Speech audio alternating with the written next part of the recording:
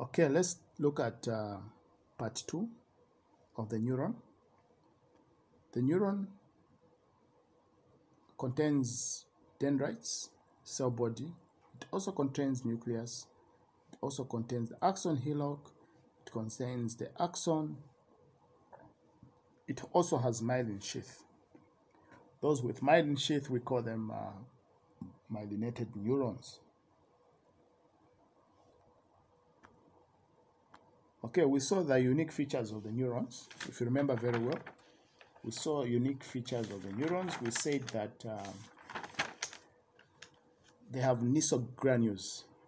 We also said they do not have a centrosome, and they have processes called the axons or dendrites, to mention just a few. Now, the parts of the neuron, we need to remember they are the nerve cell body, which is also called the pericardium. We also have the dendrite. We also have the axon. These are the three parts of the neuron. And then the neuron also has the cell membrane, just like any other cell in the body.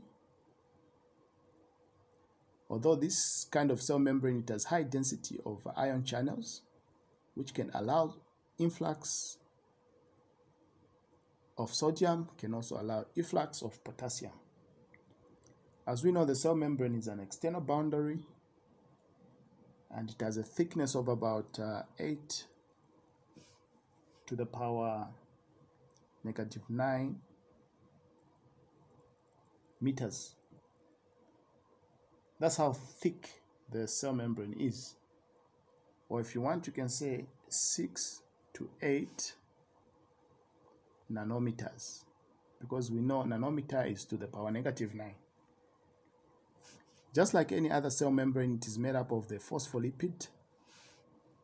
It's made up of the phospholipid bilayer.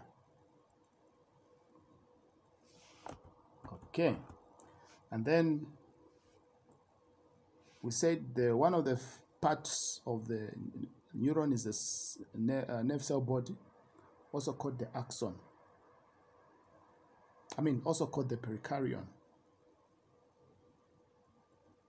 So within the cell body, okay, we're going to see there's a cytoplasm, which is also known as a neuroplasm.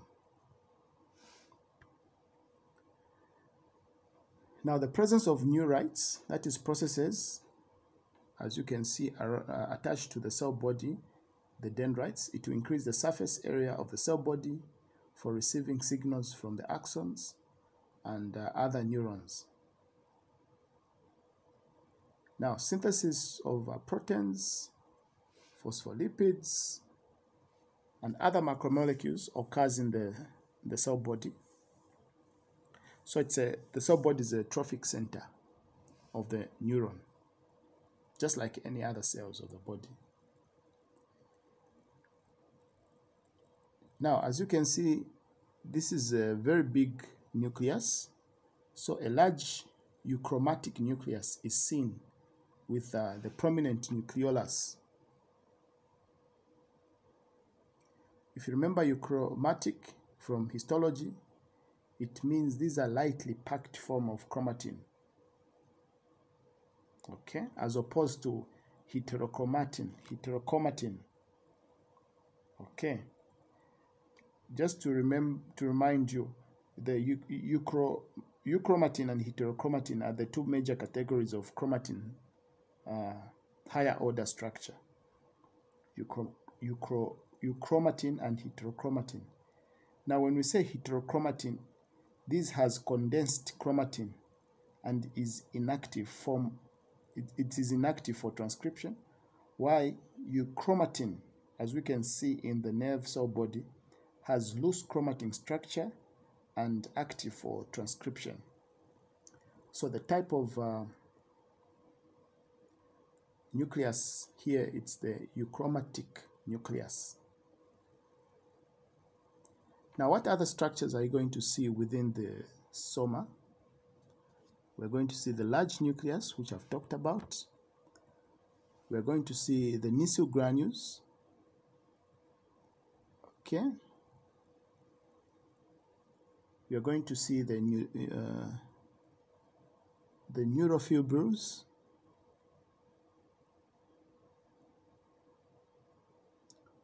You're going to see the neurofibrils. We know the neurofibrils comprises of the microtubules, microfilaments, etc. You're going to see the mitochondria, which are the powerhouse of the cell, producing ATP. We are going to see also the Golgi apparatus, which are involved in packaging of synthesized proteins. So the neurofibrils and neural bodies are found only in the nerve cells and not in other cells. Okay? The neurofibrils and the neural bodies are found only in the soma of the neurons. What can we say about the neural bodies? Okay. This diagram, you can see the neural bodies. They are basophilic granules found in the cytoplasm. Remember, first of all, the neural bodies are responsible for synthesis of proteins that are carried into the dendrites and the axon. So where is protein synthesis taking place in the neuron? It is taking place in the neural bodies. They are basophilic. Basophilic meaning they like basic stains. Example of other basophilic structures are the nucleic acids,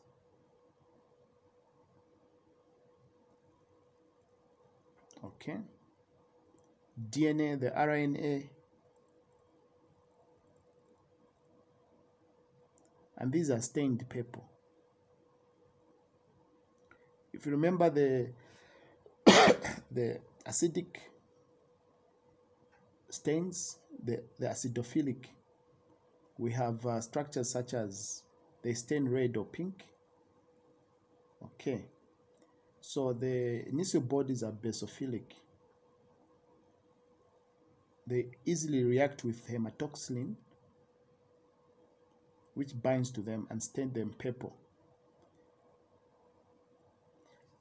Now, the neural bodies are only found in the soma and dendrites and not in the axons. And you cannot find them in the axon hillock, as you can see here. So they are only found in the soma and the dendrites. So how can you distinguish a dendrite from axons? It's by the presence of these same neural bodies. Okay. And then we have also the neurofibrils. These structures looks like threads, a network present in the soma and nerve process.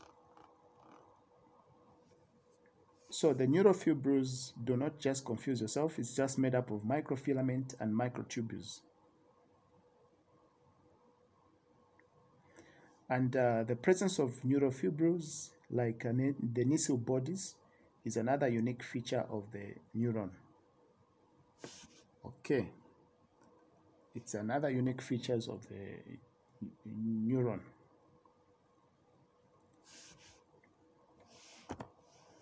And then we have the dendrites. The dendrites, how can we describe them? How can we describe them? Very important. They have greater diameter than axons.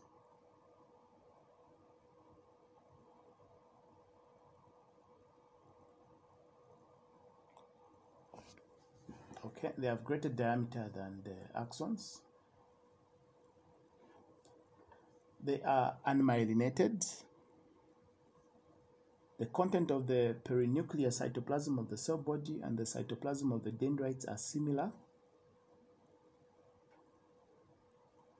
Okay, with the exception of the Golgi apparatus. And the other thing is that dendrites, they have short blunt structures projecting at points along the dendrites. These are called dendritic spines. So they have short blunt structures projecting at points along the dendrites. These can only be visible with silver staining methods. They are called the dendritic spines. Now the shapes of the dendritic spines constantly changes. As we are going to see, this forms the basis of memory. Now the dendrites are shorter than the axons. The dendrites are shorter than the axons. So these are some of the features of the dendrites. But what's their function? They receive information from other neurons or from the external environment and carry information to the cell body. So they receive information. Now structures such as dendritic spine, they serve as initial processing site for synaptic signals.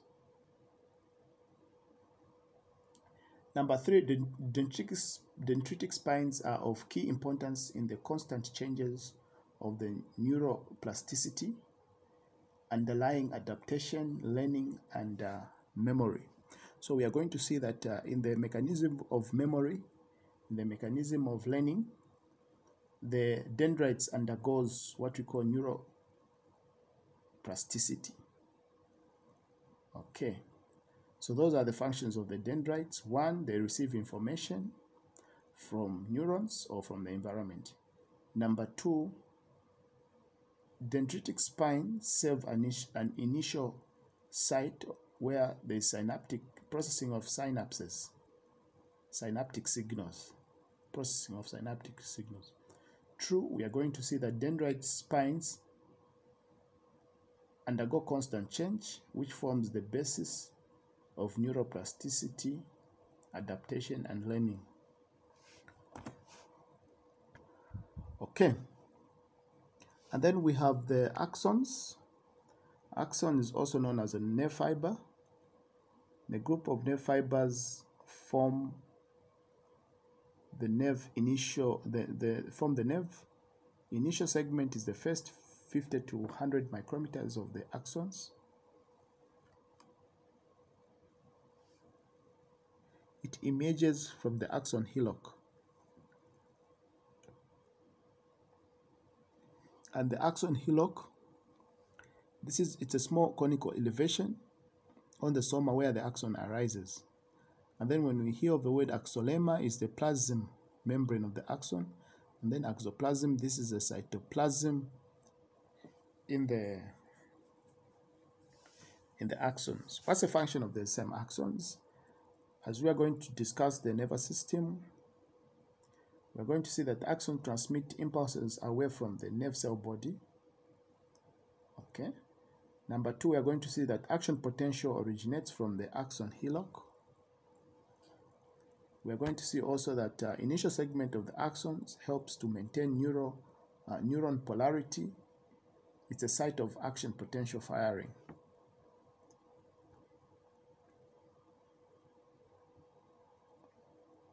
Okay. The next, around the axon, there can also be what we call a myelin sheath. There can be what we call a myelin sheath. Those neurons that have a myelin, they are called myelinated. Those that do not have, they are called unmyelinated. Now, what is the nature of this myelin? Remember, the myelin sheath is a lipoprotein sheath. Okay, meaning it's made up of lipids and proteins that insulates the myelinated nerve fiber. That's number 1, it helps in insulation. Number 2, is responsible for faster conduction of impulses, which we call saltatory conduction. Okay, so in this lipoprotein, we are going to see that it's made up of cholesterol, lecithin, and cerebroside, also called sphingomyelin. Okay. The lipids we have the cholesterol, lecithin, and cerebroside, which is also called sphingomyelin. The proteins in the myelin sheath, because we said it's a lipoprotein, so the protein in the myelin sheath, we have the myelin basic proteins, which is abbreviated as MBP. We have the myelin protein 0, okay, and we also have myelin protein 22. Although the most significant is the myelin basic proteins. Now, the process by which myelin sheath is formed is called myelinogenesis. In the central nervous system, that is the brain and the spinal cord, there are a group of cells which I discussed last time. They are called oligodendrocytes. These are responsible for myelination. But in the peripheral nervous system, the Schwann cells are responsible for myelination. So the process by which myelin sheath is formed is called myelinogenesis. Okay. So these are the steps of protein formation, myelination. So we have the axon, okay, which is lying near the Schwann cells. These are the Schwann cells. Number 2, the axon invaginates the Schwann cells. As you can see, it invaginates the Schwann cells. Number 3, okay, there's a further invagination of the Schwann cells. There's a thin layer of Schwann cells. Cytoplasm persists as the neurolemma. There's step 3 here. Step 2, we are saying the axon invaginates the Schwann cells. Step 3, we are saying that the mesoaxon formed by further invagination by the axon. Okay. And then the mesoaxon, it makes several turns around the axon. Lipids are deposited between the layers of the mesoaxon, and then the myelin sheath is formed, which is step 4. There's a thin layer of Schwann cells. Cytoplasm persists as the neurolemma. Okay, let's not confuse ourselves. We just need to know that before myelinogenesis, the Schwann cells of the neurolemma are very close to the axolemma, which is step 1, as in the case of unmyelinated nerve fibers. So the membrane of Schwann cells is double-layered. The Schwann cells wrap up and rotate around the axis cylinder of the axon in many concentric layers.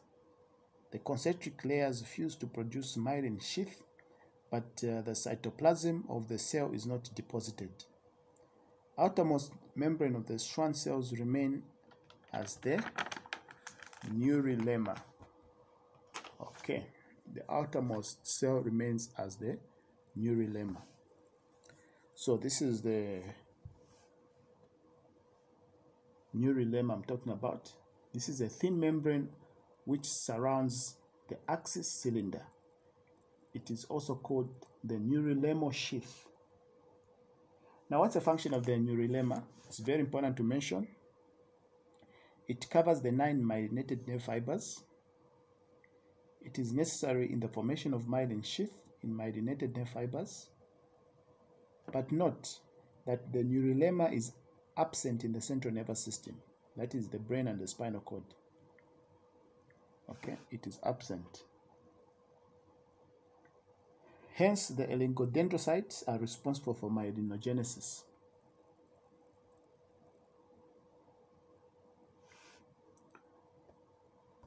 And then we have the functional. We have the neutrophins. These are the family of proteins that induce survival, development, and function of the neurons.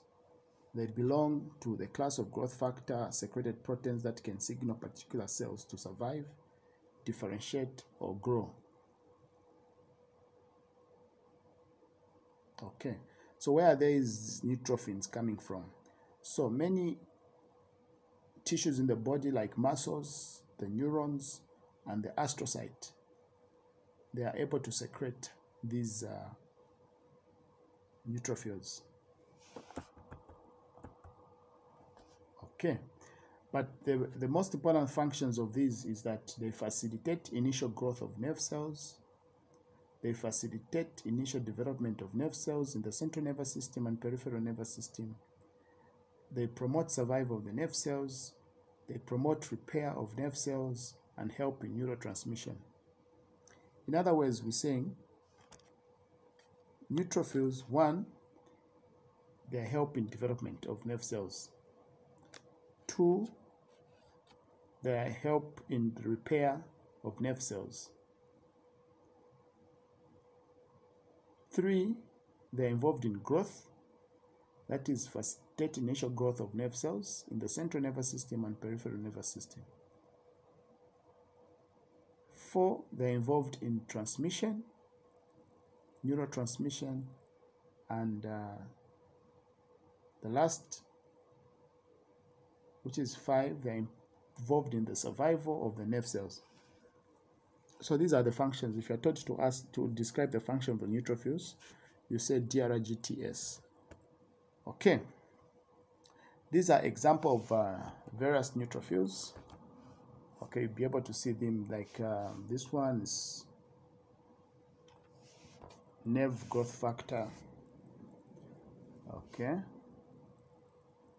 Brain-derived nerve growth factor, and so on and so forth.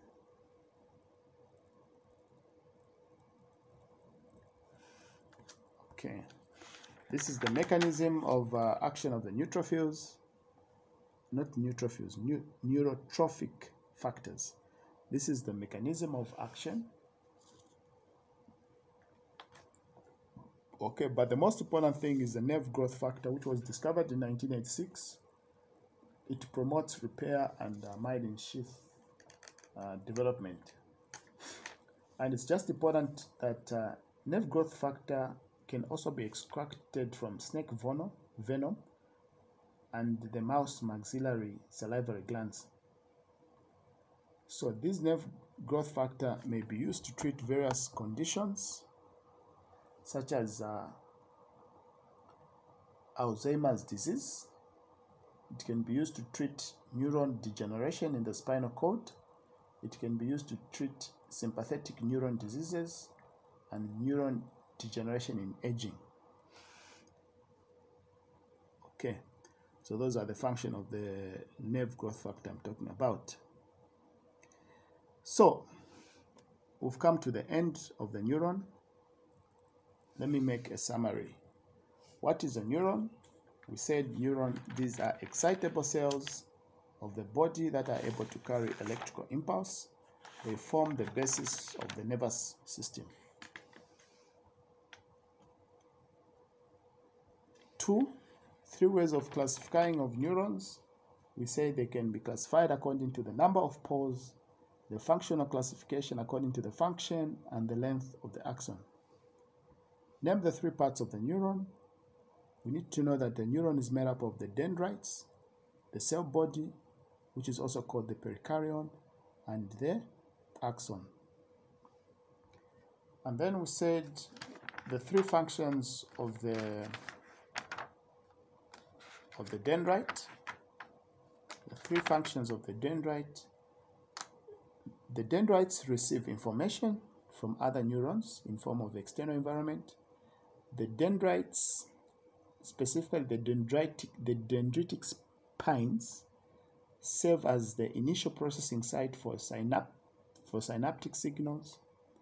And the 3rd function is that the dendritic spines are of key importance in the constant changes of the neuroplasticity, underlying adaptation, learning, and memory. Okay. 3 functions of the axons, we say, is axon transmit impulses away from the nerve cell body.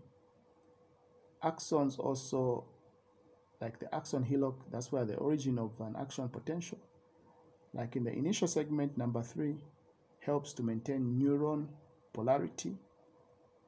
Okay. The other thing we looked at, the function of the myelin.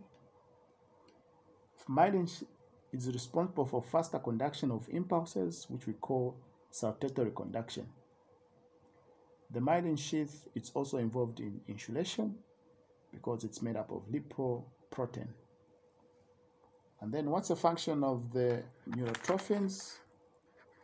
Okay, we said the neurotrophins, they are DRGTs.